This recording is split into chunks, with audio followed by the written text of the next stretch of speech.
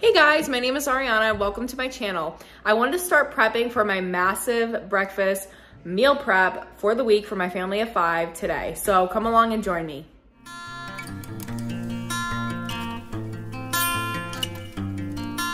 So guys, it's the night before and I wanted to start prepping my bagels and my English muffins. And I do these sourdough. So basically you have to let it ferment the night before. But you know what you could do if you do not want to do this step? Go ahead and buy some English muffins or buy some bagels. Or you can also make them from yeast, but I don't do that. I just use my sourdough. So let me show you guys how I do that. And I'm going to start with the English muffins. And while this might sound complicated, it's really not. So don't doubt yourself. All we're gonna do the night before is add 2 cups of flour, 1 cup of water, and a ½ cup of fed sourdough starter. So that's like the bubbly kind of starter. I just fed this earlier this morning. So let's go ahead and grab our 2 cups of flour.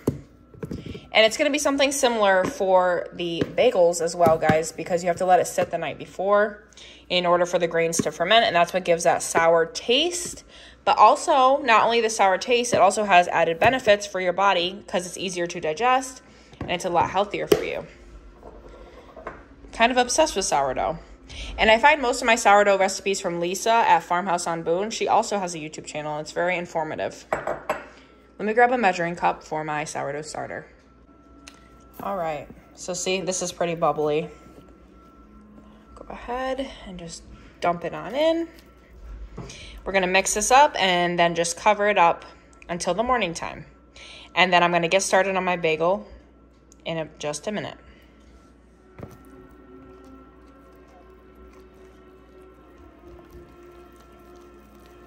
Okay, so this is the English muffin dough all mixed up. So I'm gonna go ahead and cover this. You could use a tea towel. I gotta buy tea towels. I only have this Glade stuff that I bought like literally 2 years ago, so I'm trying to use it up and then I'll switch to something a little bit more eco-friendly. So just cover this up, put it on the side, let it ferment till tomorrow morning. I'm also gonna start making the bagels like I just said, but I also wanted to say something to you guys. It's super economical to make your bakery items from home, whether it is sourdough or yeast, whatever you want.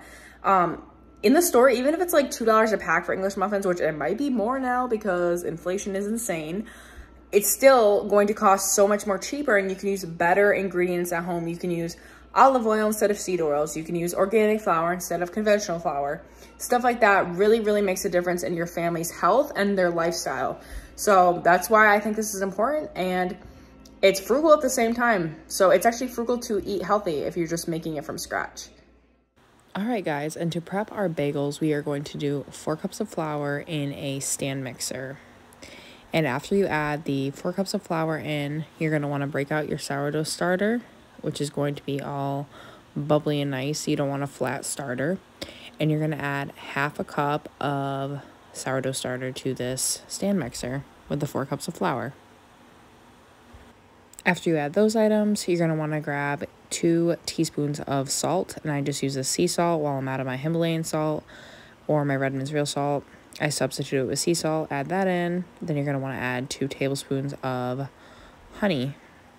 And, you know, you probably even do maple syrup if you wanted to do that. So get that going in the stand mixer. Also, 1 cup of water needs to go in here as well. And now we're just going to knead it until it's nice and put together. And it's going to take a little bit and the dough is going to be kind of hard, so just stay on low. And after about 10 minutes of mixing, the dough should look like this and have the consistency of Play-Doh almost. And then you're going to want to cover it and leave to ferment overnight. Hey guys, it's the next day and these have been fermenting overnight. So here is our bagel dough and here is our English muffin dough. So let's get the bagel dough folded out and divided into 8 pieces because this is going to make 8 bagels. And I will show you guys how I do that.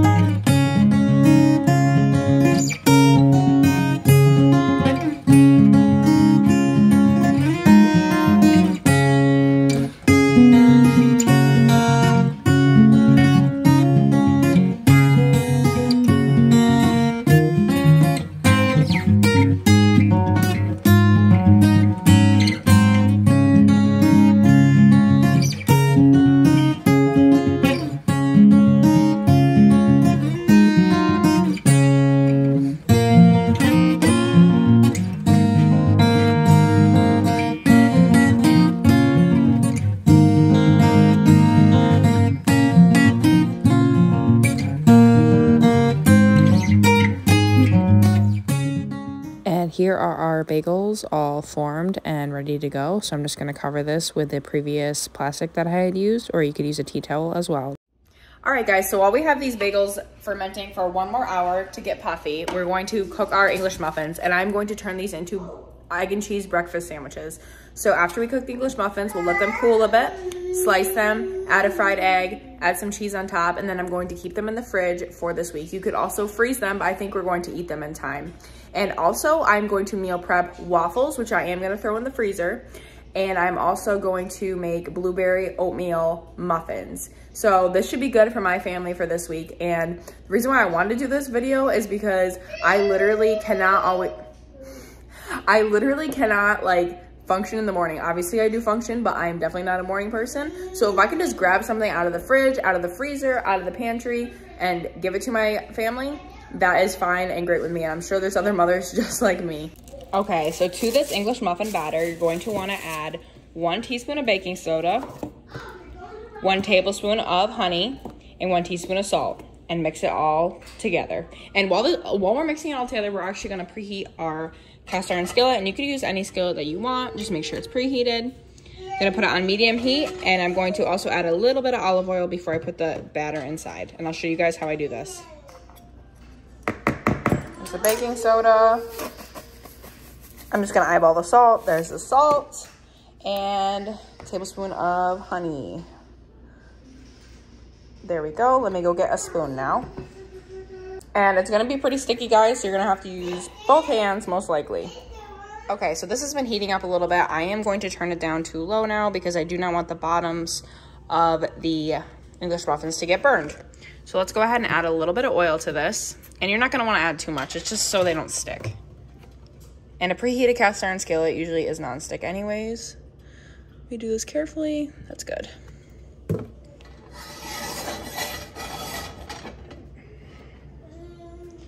All right.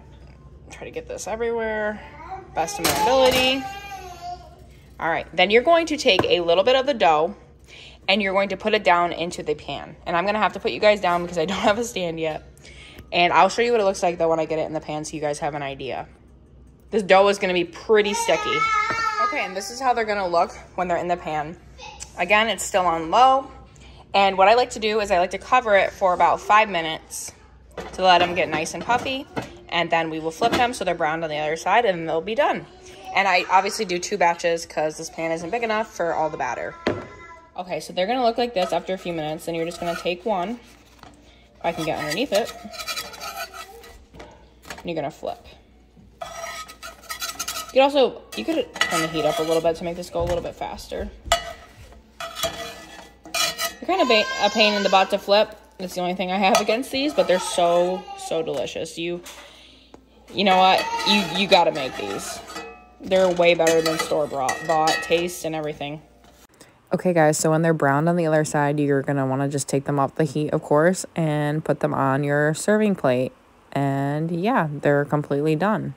And you could get them a little bit more brown if you like them like that. But honestly, these look perfect to me. And you just let them cool slightly. And then you just cut them in the middle just like you would with a normal English muffin. And they're good to go. It's really that simple. Like when I first saw this recipe, I didn't realize how simple it would be. But it is. All right, I got my second round going. And then we're going to fry up some eggs. So I'm going to slice into these so they're ready for me to top them with the egg and cheese. And I'm preheating my skillet for that.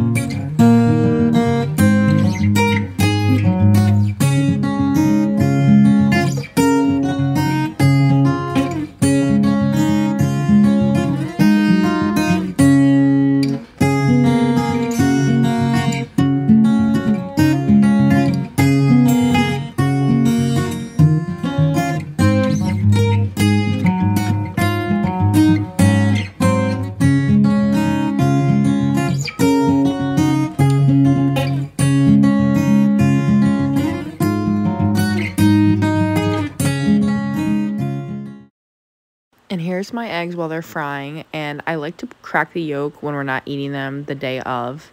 And I just put them all into a pan and then kind of just, section them out with my spatula. And after that, I flip them and they're great. It's easy to cook them all in one pan. Just make sure your skillet is preheated and make sure it has some sort of oil in it. I put butter in mine and it'll be good. What do you guys like to put on your sandwiches? I love bacon, but I didn't have any on hand.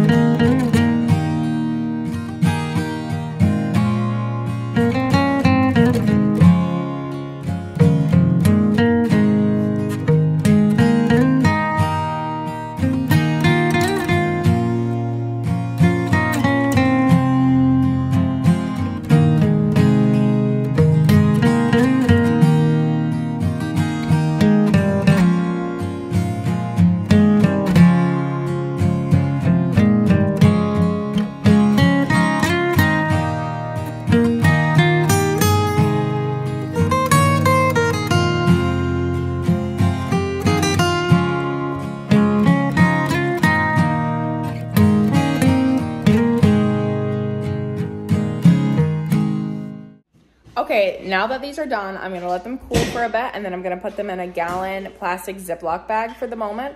I am gonna try to switch over to glass at some point, but what I have is what I have for right now. So yeah, this will feed my family for one day, one breakfast. That's why we're also going to make the waffles, the bagels, and the muffins.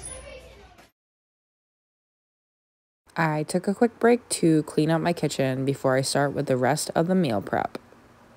Hey guys, now that we're done with our sandwiches, I'm just gonna make the bagels now. So we're gonna preheat our oven to 425 degrees. We're also going to add water to this pot and we're going to boil the water to boil our bagels and then we will bake them for about 20 minutes in the oven. And when the water boils, we're gonna add a tablespoon of sugar and a tablespoon of baking soda. And while that's starting to boil, I'm going to grab my waffle iron and we're going to start mixing the batter so I can make waffles, cool them, and put them in the freezer for whenever we need them. So I have this really old waffle iron and it's not cast iron and I would really love a cast iron one in the future, but this one will do for now. I don't know if it's Teflon, it probably is, which sucks, but in the future, hopefully I'll get a cast iron one. Let me show you guys. I think I got this at Walmart for like $10 like years ago, but it's good and it's not scratched. So I'll still use that. I'm gonna heat that up right now. Our water isn't boiling yet. Oven is preheating. Bagels are rested and they got puffy as they rested, so yours should look like this. Okay, so for our waffles, we're going to do 1 cup of flour and then we're going to do 2 teaspoons of baking powder. So that's my 1 cup of flour. 2 teaspoons of baking powder. And I have a tip for you guys. Find a baking powder that is non-GMO if possible and avoid aluminum. This one does not have aluminum in it, but some of them will. And I didn't realize that until recently. So you don't want to be eating aluminum. 1 teaspoon, 2 teaspoons. We are also going to add, after those are mixed up, 1 cup of milk. I have whole milk here. 1 egg. And then we're going to add a 1/4 cup of oil of your choice. All right, so now we got everything in here. We're going to mix it together. And my water is almost boiling. So we're gonna add that tablespoon of baking soda and the tablespoon of sugar in a minute, and we're gonna start doing probably about 2 or 3 bagels at a time. And then putting them on a parchment paper lined cookie sheet, and then we'll bake them. You can also add your toppings. So let's do that first. Kind of want to get 2 things going at once, if I can manage it. That's good. All right. I'm using my spatula from now on for this for a moment. All right, and we're gonna it's only 1 minute each side. So let me see if I can move these to this. That way we can free up this baking sheet. So I'm gonna put 1 in at a time. 1, 2, and 3. 3 will fit. Perfect. So get those going for 1 minute on each side, and then we'll put them on a baking rack. baking sheet, excuse me. All right, so this is done. 1 minute on each side. We're going to put them on the pan. And they're very slippery, as you guys can see. So be very careful. And some of these, we're gonna do everything seasoning on it. So let me get that out in a second. We're gonna put the rest, we're gonna put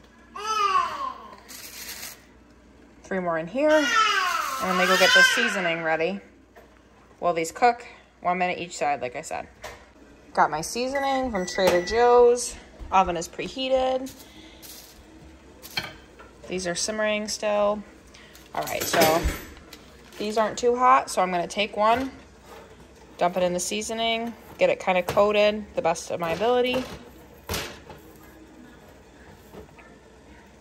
Put that back here. They're a little hot, so be careful.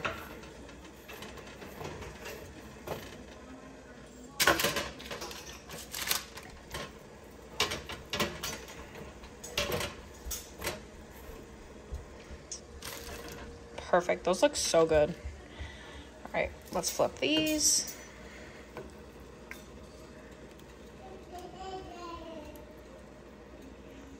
And you don't want to get it too high because when I had it really hot, it started foaming up. I think that's because of the baking soda. So keep it at a middle temperature where it's still boiling a little bit.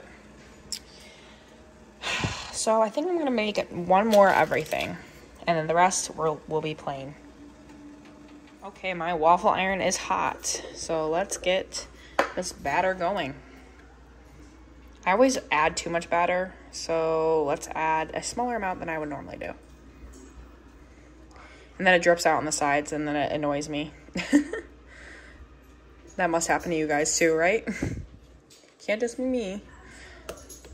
All right, shut it. I'm gonna turn the heat up a little bit. So let those cook. The green light will turn on when it's done.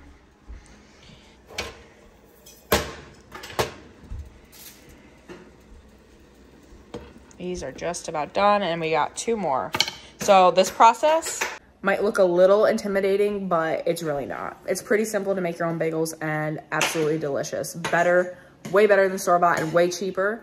And I use organic flour and fermented them, so way better for you too. All right, so I did 1 more everything bagel that I thought I would do. So it's your preference, do whatever you want. I'm gonna pop these in the oven, 425, like I said, for about 20 minutes.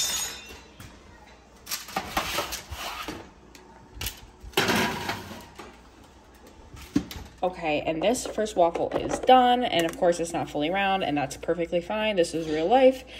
I'm gonna put it on this drying rack, or cooling rack, I should say. This isn't clothing. To let it cool down, because you want them completely cooled down before you throw them in the freezer. So let me keep adding more batter. And like I said, this is just for a couple days this week. And my kids are younger, so I don't need that much food. So this is more, that's why I'm making 4 different items. So we have variety, and it's more or less so we have something on hand. So I don't need to freak out and say, oh my gosh, what am I gonna make this morning? I have no idea, and rush and get stressed out before we do school, because we're homeschoolers. So I want stuff to be ready to go when we need it. All right, I'm gonna show you guys when those bagels are done. I will show you when my waffles are done. The sandwiches are already done. Next thing we're gonna do is our oatmeal blueberry muffins. So when I get that started, I will show you. There's another waffle, all done. I think I got enough batter for 1 more. So let's go over, wash this, and then we'll get our muffin mix started in this bowl. All right, so in our brand spanking new clean bowl, we're gonna add 1 1/4 cups of flour.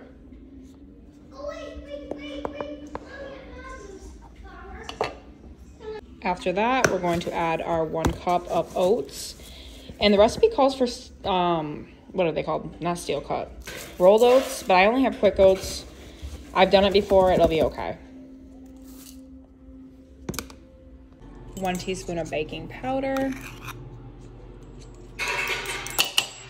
1/4 teaspoon of baking soda. And then we're going to do 1 teaspoon of ground cinnamon. All right, now we're gonna mix well to combine. Make sure you distribute all the leaven so there's no big clumps. And I'm using salted butter, so I'm not gonna add any unsalted butter today. Or I'm not gonna add any extra salt, excuse me. Fun fact, I got this Saigon cinnamon for like $2 on sale. So that was pretty nice. Okay, next thing we're gonna add is a cup of milk, which I have to go grab.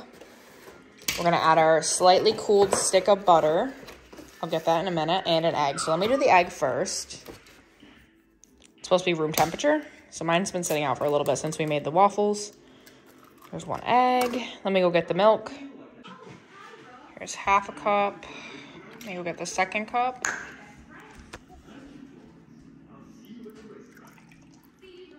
Second set of half cup, I should say. Let me grab that butter. These are looking so good. They're not done yet. Egg, milk is already in here. Adding our butter, slightly cooled. So let's go ahead and mix these up together.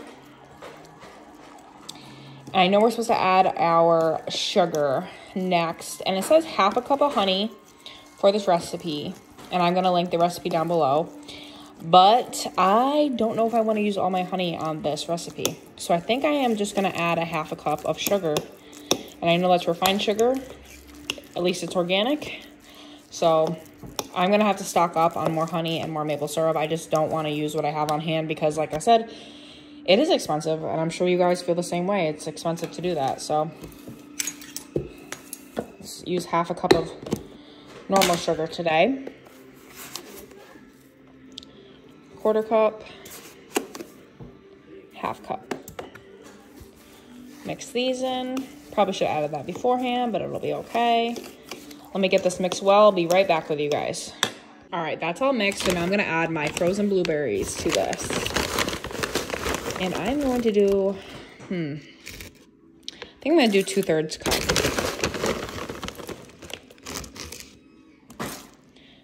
All right. So now I'm going to mix this in. Actually, I'm going to keep this in here because I always use it to make smoothies. Mix this up, and let me go get our muffin tin all ready to go to add the muffins into it. All right, so I'm going to grease up these muffin tins with a little bit of butter in my hand.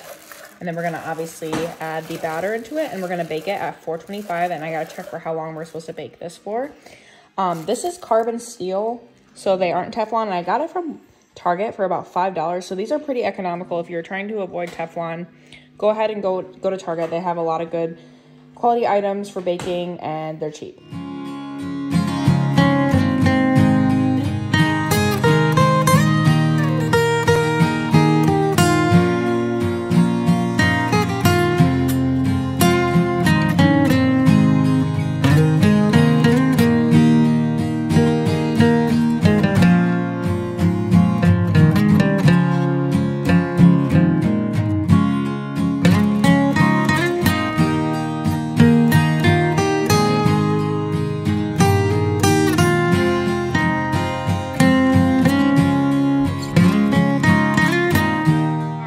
These bagels are done, so let's get them out of here and leave the oven on 425 because that's what we're gonna bake the muffins on. So here are the bagels. So good. All right, so these are gonna be at 425 for 5 minutes, and then we're going to drop it down to 350 for the rest of the time. So let's get these in the oven.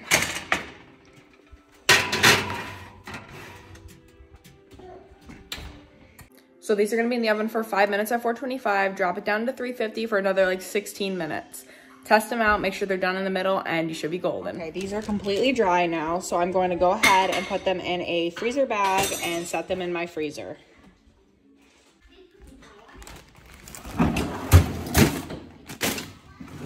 So I'm all done with these bagels. So I'm basically gonna do the same thing as I'm doing with everything else and put it into a plastic bag. And I'm gonna store them in my bread box. And they're gonna stay good because sourdough usually stays good for a while. Probably stay good for like 2 weeks, but we're definitely gonna eat them before then. And basically all we're gonna do is just slice them like you would, normal bagel, toast them, put some cream cheese, peanut butter, butter, whatever we want for breakfast. So this will be one of our breakfasts.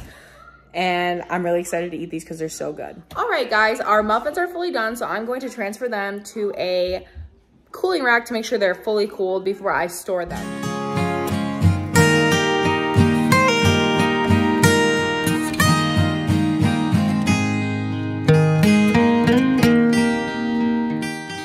guys so much for joining me when I did this breakfast meal prep, and I plan to do more in the future.